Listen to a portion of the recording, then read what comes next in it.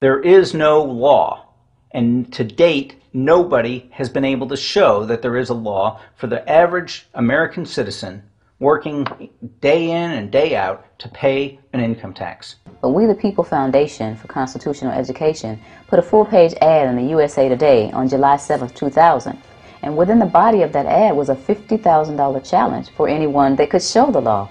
And to me, $50,000 is a lot of money. So I went after that and did the research based on the fact that I thought, let's put this baby to bed. I'm hearing all these rumors, I'm going to kill two birds with one stone. I'll answer these people's questions that are asking me, and then I'll win this $50,000.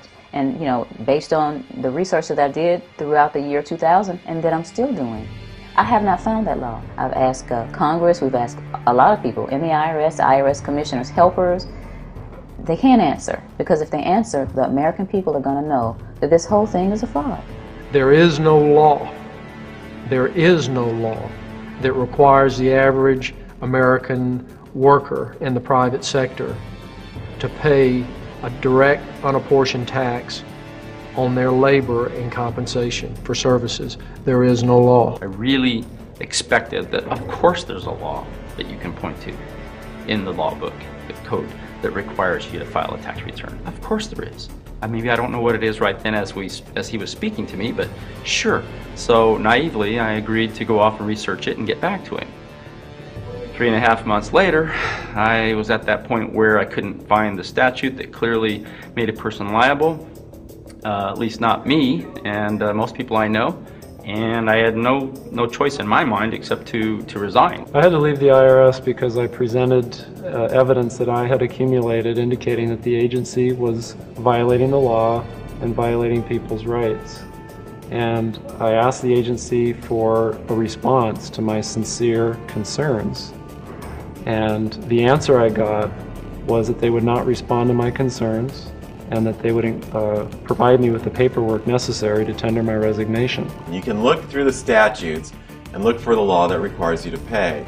And when you do that, you can't identify a law that requires the average person in America who earns a wage and works in private business to pay an income tax. American citizens, along with the foundation, have been asking the IRS to specifically provide them with the underlying legal foundation upon which they administer and enforce the personal income tax laws in our country. At the national level, when people would attempt to contact somebody of a much higher authority, say the commissioner, same kind of thing.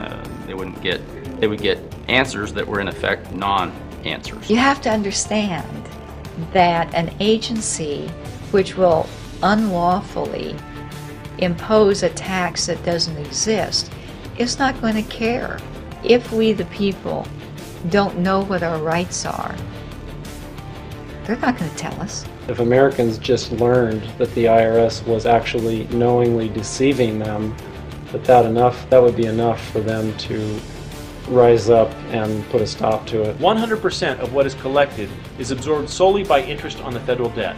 All individual income tax revenues are gone before 1 nickel is spent on the services taxpayers expect from government. People have been told, that you need this income tax system to fund government, which is absolutely ridiculous. My question is, well, if that's true, how did we fund government from 1776 to 1913? The main purpose of the income tax is not to raise revenue, but to redistribute wealth and to control society. A lot of people might say, well, gee, if there wasn't an income tax, what would happen to education? They don't understand that education is paid for the most part, out of state and local taxes, your property tax. People might say, well, how are we going to build and maintain our highways if there's no money coming into the government? We need our highways. There is a tax on every gallon of gasoline that people buy. Proceeds from the income tax do not pay for highway construction. When I was at the IRS, I thought I was doing my great duty to help the country.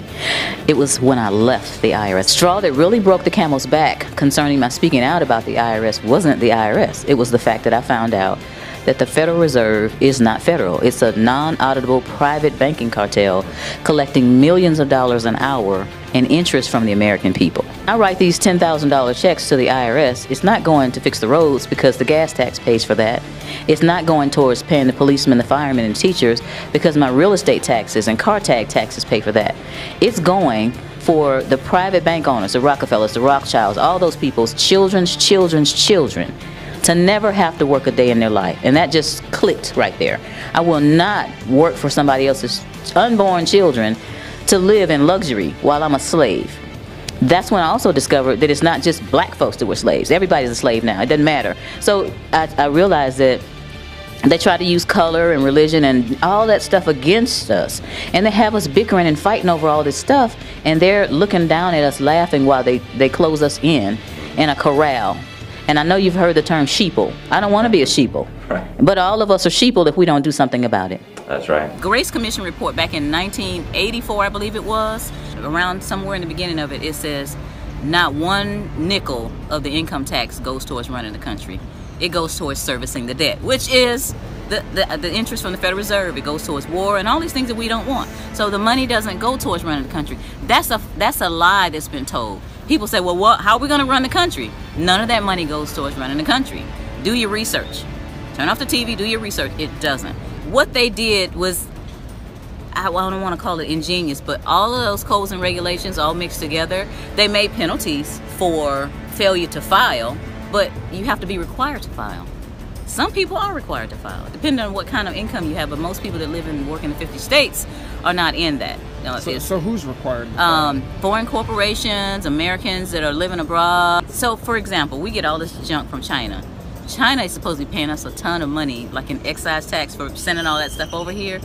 China got most favored nation status. So all of the tax that all these other countries and some of the foreign corporations are supposed to be paying has been laid on the middle class. The Federal Reserve is not federal. It's a private banking cartel that collects over $60 million in interest from the American people every day. I mean, look at the debt clock. The debt clock means this is all the interest that's being collected. And why is that? Because our Congress is supposed to be in charge of the money. But they abdicated that responsibility to a private banking cartel. Title 27 is the excise tax code, and it tells you what kind of tax, who must file, and the calculation of it. Title 26, on the other hand, talks about you have to pay tax on your taxable income. Well, income's never defined in there. And we found that the definition of income is corporate profits. If Walmart makes $100,000 in a day, one Walmart, $100,000. What they do is they get to deduct their expenses. They have the rent for the building, they have the salaries, they have the electricity and all that. And let's say all that adds up to 80 grand. So they got 100 grand, they have 80 grand in expenses, which they can expense, and they only pay tax on the corporate profit, which is 20. So we're paying tax on 100% of our labor, and that is slavery. So we're just basically slaves. The American people are going to know that this whole thing is a fraud.